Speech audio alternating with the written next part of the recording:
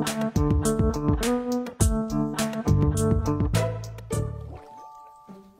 everybody, good morning, hello. I'm here in my studio in London, which is where I work, and I thought I'd just talk to you about some of the things that I think about when I'm alone and how I get inspiration from things that are around me. I'm so fascinated by stuff. If you could see this room, you'd be either horrified or delighted, I'm not sure what, but it's got things which are kitchens, things which are beautiful and things that have no value other than my personal value, the value of them to me personally. But one of the things I've always loved is graphic design and how things are designed, and one of the things I adore is postage stamps, and I've got a huge collection of stamps. One of the things I find fascinating is the power of the repeated image. When you get the same image over and over again, I think it's absolutely fantastic. You know, when you go down to the railway station, the metro or the underground, and you see the advertising and you see one, it looks quite good, but when you see them all exactly the same, it's so powerful. Anyway, that's not really the point. The point is that stamps, I think, often are obviously to do with the people in charge of the country, the Queen, the King, or whatever, or they're to do with their sporting events or the character of the country. Graphic design, such a tiny little piece of paper. So what I did was I created my own stamps, which were never produced. They were just stamps for fabric, and they were completely made up. They weren't real. This one actually has our shop in Los Angeles on it, but the rest are just playful images, which then became a shirt, a dress, a lining, and that just literally came by one day, spotting this book just over here and thinking, actually that would make a brilliant print. So that was it.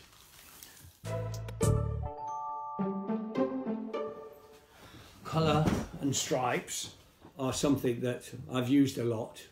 I started as a designer for men, which is where we tend to use quite a lot of stripes for shirts, ties, socks of course, and then more recently scarves, and then when I started to design clothes for women, the stripes became important for a shirt dress or a shirt, and so many people, when they create their stripes, they use the computer. If you use the computer, then it's good, and but you're very reliant on the quality of your printer, the ink, and obviously all the things you use have got to be of the top quality. But the one thing it doesn't do is that obviously if you're using yarn for knitwear, for ties, shirts, yarn is three-dimensional, so the colours reflect on each other. So if you've got a blue there and a white there, it will give the white a bit of blue because it will reflect on it. Or if you put two very clashing colours together, then they will fight more. So many years ago, when I first started, in fact, when I was in my 20s, and I was designing fabric for shirting, right from the beginning, I always used a very traditional method, which is where you use yarns, and then you take some card, and then you take some of the yarn, and then you wind the yarn around. That way you get beautiful combinations of colours, and you can see how they react to each other. So this is one of my newer ones which I love, and the colours, more muted colours, more sophisticated colours. And then if you actually look, that's all yarn that is wrapped around the white card. Oddly enough, guess what they're called? Wrappings. And it's a method that we've used really right since I started. Many of the things we do in the studio downstairs are still quite traditional. So we still hand paint. Not always, of course, we use the computer, but we still hand paint. We still cut out. We still collage. We still silkscreen print, and we still do these things which are called wrappings. It's fascinating, amazing. It's very creative and it's very therapeutic. One of the things I thought I'd talk to you about is photography. I started taking photographs when I was 11 because my father bought me this lovely old Kodak Retinette camera. And one of the beautiful things about that was that, first of all, it was film. My dad was an amateur photographer, founder member of the local camera club just outside of Nottingham in England. The thing about taking photographs with these cameras is that you use something called a viewfinder, and you have to really get the shot perfect because it's film. You're not going to see it until you develop it. It was expensive, and only when you get into the darkroom and then put the chemicals in and develop the film that you see the image. So it was really important to set up the shot. Nowadays, of course, we have the telephone and we take lots of pictures, delete, delete, delete. But then it was a very different way of thinking about things. And I honestly think that's one of the reasons why I've managed to be able to teach myself to look and see. And that's where most of my inspiration comes from, looking and seeing. So it could be a book, it could be anything. Recently, found a box of my dad's pictures, photographs, and I thought that they would be interesting to photographically print onto fabric. I used also some of my own photographs. This is some of the fabric that we actually printed. I'm not sure whether you can see it, but that's a photograph of the famous Duomo in Florence. Then there's pictures of tomatoes, various things that then ended up being dresses, shirts, coats in our fashion show. Some of the photographs were what they call colour slides, and they'd faded over the years. And some of the colours actually that we've printed are the colours that the photographs actually were. So not always prints, sometimes what they call transparencies. And so some of them were these wonderful washed out pinks and things like that. The other thing that my dad was, he was got a good sense of humour, and he liked playing with negatives. So he would get 2 or 3 negatives and put them together when he was working in the darkroom with the enlarger. So put the negatives together, say you might get a picture of an apple tree, and then he thought, oh, I quite like a bird in there, so he'd have another photograph of a bird and put them together, and that would end up being the way he did things. One day I arrived home from school, and I think I was about 10 or 11 or something like that, and I looked in the back garden, and there was some wooden boxes and a rug which had been wired at the edge and bent, a sheet from my parents' bed on the washing line as a backdrop.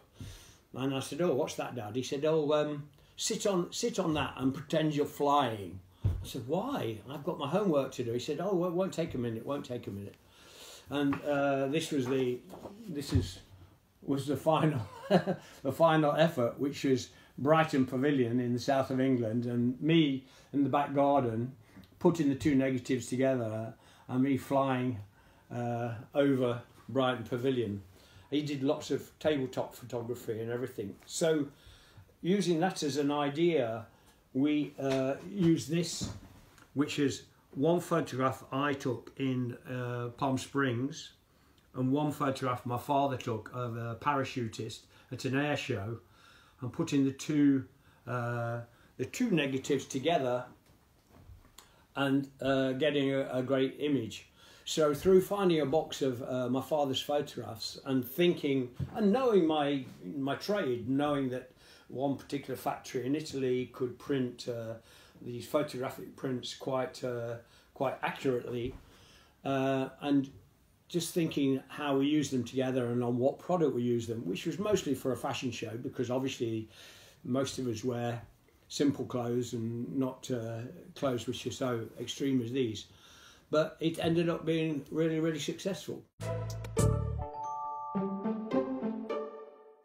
This is a book called The Dreamer of Dreams by the Queen of Romania, but illustrated by somebody who I'm a great fan of called Edmund Dulac.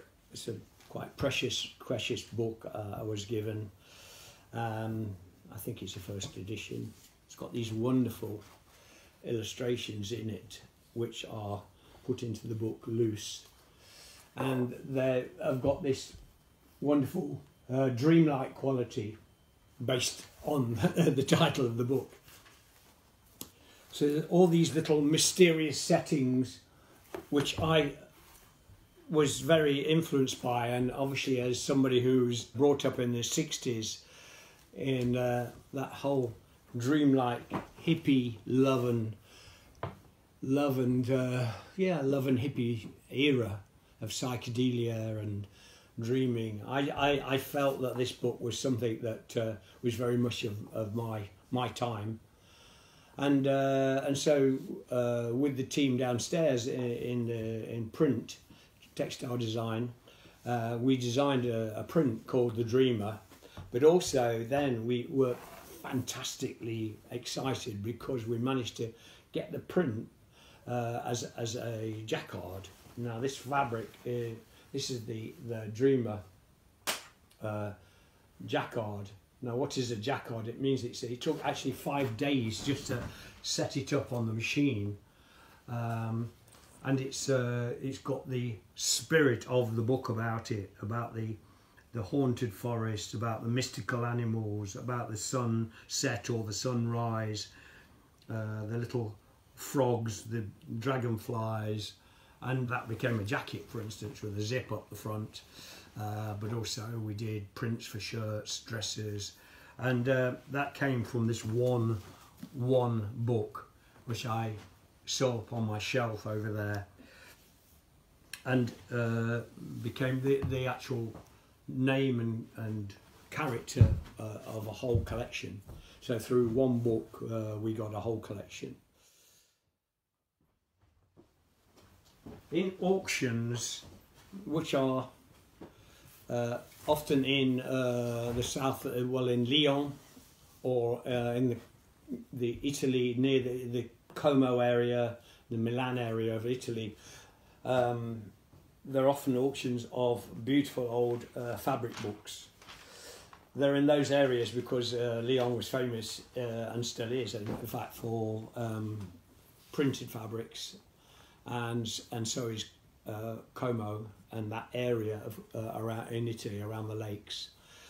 Some of the books that I've managed to buy over the years, which are now unfortunately very, very costly,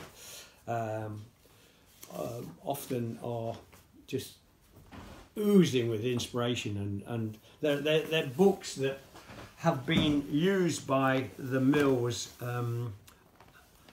where they've created this fabric and then kept the various colorways as what we call swatches, and some of the color combinations, and in this case the way it's jacquard embroidery, and then the color palette are just magnificent. So I have a lot of these books which I find really, really inspiring. And one of the things that's also interesting is I've been buying them not just from France and Italy, but also from Japan. And suddenly when you look at the Japanese ones, they do really feel like they are Japanese. So it's quite interesting how a country can have an actual influence in its imagery which is used on textile designs. And these books obviously are just fantastic. The colour combinations and the methods of printing, or the type of printing, are often really a great influence. I'd like to talk to you about a Japanese graphic designer, Iko Tanaka. I was privileged enough to meet him one time on my visits to Japan. Sadly, he passed away now, but I always loved his work. Actually, he worked a lot with the Japanese designer Issey Miyake, but also many other designers as well. His main talent for me, and why I'm actually showing you his work, is because I'm quite well known for my colour. I like to use colour. I find colour very optimistic. I mean, it doesn't have to be colour. It could be sometimes just a hint of colour. Like on this sweater, there's just a little colour at the back here. So it could be a navy blue sweater with just a little bit of colour. But as you probably know, we're quite famous for our striped fabrics. It's very much about what colours you put together. And this book was given to me by Mr. Tanaka. And it's just a book of solid colours of paper. And the way he's put them together is really fantastic and very fascinating. And when you look at that colour there, for instance, when it's sitting next to this colour, it looks very nice, very clashing in colour. Then you turn it over and it's next to an orange. It's the same colour, but you put it there and suddenly it takes on a new lease of life. So some of the colours are amazing. So you put one next to another, that's the same colour. But by putting it near a similar colour, it takes on a different feeling to when you put it from a pale colour. So this book has been so fantastic for me. Can you imagine when you're doing the famous striped socks, or when you're doing the combination of, here we've got a black, turquoise and a blue as a sock. So those are colours which are very similar tones to each other. But if you put a blue and a white together, it's a very fresh colour. If you put an orange and a red together, or a turquoise and a blue together, they're colours which are similar tone, and they really fight with each other and send out a different message. Let's say that one is very fresh and very light and full of air, and the other one is Andy Warhol, a club. What I found really fascinating about being in this room with a bit more time on my hands is going through some of my wonderful things I've got here, especially books, memorabilia, vinyl, all those amazing covers in that big format. It's just been so inspirational, fantastic. And you've probably heard me say it before, but you can find inspiration in anything, and if you can't, please look again. I hope you've enjoyed it, and thanks for looking, and stay safe. Bye.